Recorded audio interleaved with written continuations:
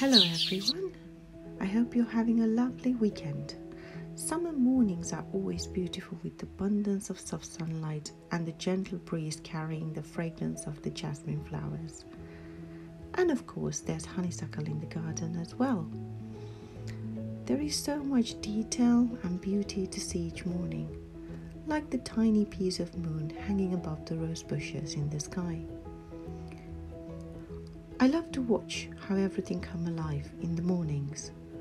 Bees going about their bee dances, butterflies roaming about. Everything comes alive in the morning.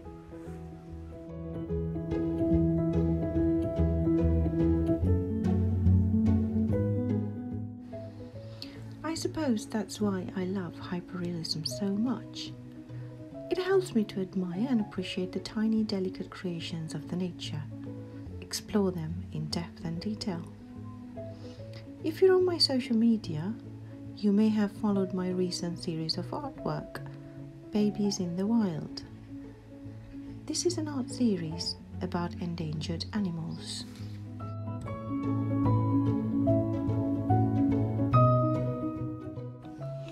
I have completed the first 4 artwork of the series, and today I thought I'll take you to the framers with me.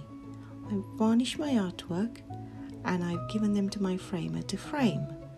So let's go and see how my framer had framed my artwork. It's always exciting to see what they do with it. So come along with me.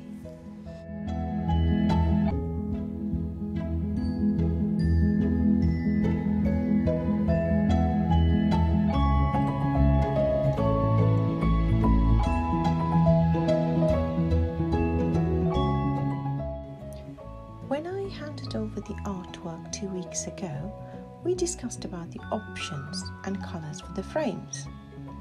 And in the end, I decided to go with the floating frames in black.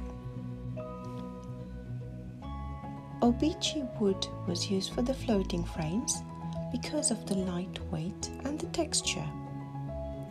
Then it was ebony stained. I decided to keep all the frames the same in keeping with the series.